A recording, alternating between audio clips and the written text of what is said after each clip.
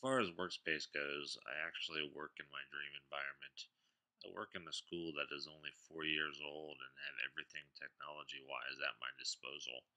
I come into classroom every day that has three Apple computers, two Macs and MacBook Pro, a Dell desktop, two HP laptops, three printers, two LCD projectors, an iPad, and a Sony HD video camera, microphone, a smart board, an Elmo, and multiple software packages to run on all of the machines.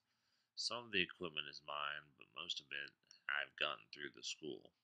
The school I work at, is a beautiful and nice location in the Las Vegas suburbs. I love coming to my job every day.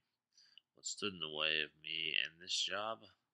Well, I work in a very large school district, one of the largest in the country with over 30 high schools. And over my first 8 years in the district, I met a lot of people and attended many workshops. I was able to meet a lot of the right people. When I actually applied for my job, the only thing standing in the way was a friend of mine who was an assistant superintendent calling the principal and recommending me for the job. The interview went well, and I had put together a great resume and portfolio over the years, but to me it just seemed more like a formality.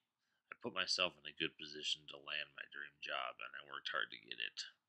One of the problems at my school is that I think a lot of the teachers in my school had done the same thing, and now that they have their dream job and they work in this wonderful environment, they think they can take it easy, and a lot of them have gotten lazy, and I think they are just going to coast the rest of their careers. I do not feel like that, and it is frustrating to see many teachers go that route.